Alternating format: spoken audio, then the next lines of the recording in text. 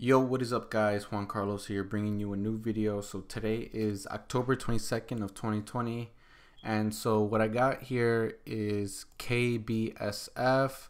And so I saw this on my morning screener in the NASDAQ as largest percent stock gainers, and so it was trading pretty heavy in the morning. And so I this morning I set some price levels. And so this is just randomly, I'm just looking for places where it touches right there. This is randomly going on right now. And so this is what I usually do, just look at charts and see if it could break those levels or not. And so this morning, we could check it out right here. This morning it opens up at 283 and then jumps all the way to 295 ish, and then back down all the way to the 270s. And so I remember I had this 284 level already marked beforehand, but you could see that I did it right now. But that one was there before I set a level, and so I placed my order at 284. And so right here is where I get filled. I placed my order right here, and then it opens up at 293, going up all the way to almost touching that $3 range, but 293 it was, and then it breaks down all the way to that 282 level, and then goes back up, down, opens up at 287, dropping all the way to low of 270. And I was risking this low candle right here, and I was not that worried, but I held it for, I wanted to make 10% on this trade. And so let's say I put a here right there, 10% would have been 10% would have been selling at around 313, and as you can see I sold right here at 3.09. and so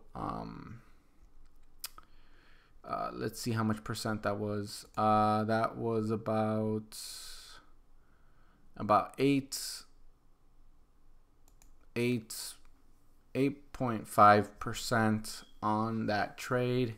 And yeah, it was moving good. It was good volatility on this stock. And so I have a couple things written down right here. I said KBSF placed order at 284, risk day of low. Again, I was risking this day of low, profit of $10, which I made. And it went under price 4 times. Lowest it went was 2.70, and my risk was 266. So I stick to my plan. Wanted to make 10% or so. Sold at 2.09 for a profit of $10. What could I have done better? I should have bought at a lower price, about 270. So I wanted a more ideal trade would have been to buy this dip right here, but it's not a dip, but it's like a bounce off the lows at 271, and then sell at that 3.05. That would have been at least 12 to 13%, and that would have been about 34 to 35 cents of upside. Better. What do I want to do better on my next trade?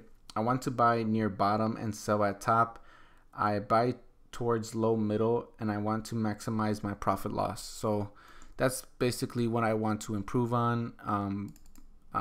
But this stock had so many opportunities throughout the day. I would say it had about 4 major points where you could have had opportunities to buy. I would say this one was the first one. So again, you could have bought at 271, sold at like 310. Let's say you sell at 305. So that would have been at least 35 cents of upside. And then we get 2 nice ones right here. Again, this was kind of choppy, but again, if you're prepared for these stocks and if you have a risk in mind, you are not risking that much, but again, you are risking. So let's say you do sell right here at you buy right here at 263, and you want 15% of upside, let's say even 10%. You could sell at 291, and then that 15% would have been at selling at 3.05, and if you would have caught the top, that would have been 318 for this one right here. So that's a good opportunity. And then we have another nice one up here. Let's say you hold this one from up here to down low to this up here. That's about 33% of upside. And let's say you buy right here at 290, catching this top. That's about 20% of upside. 17 max, most of 15% higher. And then it drops really hard through the afternoon. A little bit consolidation, just not much going on. This pretty much is boring right here, but towards the close we do get this nice spike up. So let's say you buy at $3, and it goes all the way to high of 430. So that's about $1.30 of upside from where you would have bought, let's say, and you could have made about 43%, almost 20, at least 15% and percent or higher on this trade. But yeah, that was my trade for today. It was just that morning play.